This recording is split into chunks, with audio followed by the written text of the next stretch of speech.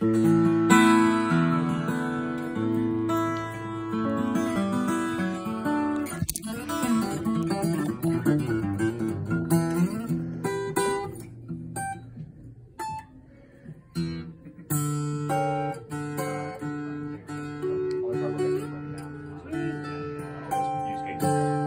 it feel in your hands and such? It's good. In your armholes. So it's got Wait, but the things that bugged you before with your other one?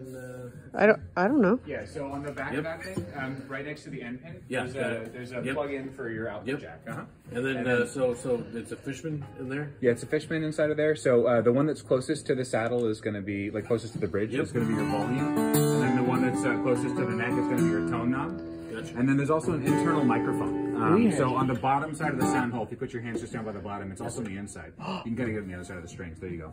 What? So right there. Yeah, you got it's it. Like magic. So it's that's like the voodoo. enhanced knob. So the internal microphone is going to pick up a lot of body resonance. So if you do any percussive playing, it'll really pick up. I do, and I've got the Bose thing. Awesome. Whatever. Yeah, the L1 or something. Oh, that sounds so nice. So he's played before. No, he's a Tacoma guy. Yeah. He's played for 30 years in Tacoma. Oh yeah. Human Jukebox, look him up. Yeah. Steve Stefanowitz, yeah. Oh sure, cool.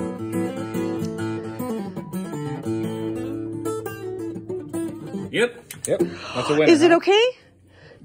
No, I didn't mean it. I'm not going to touch it. I don't know what to do. Give it to him. No, I don't do it. I don't. That's good. His phone freaks me out and this guitar freaks me out. Okay.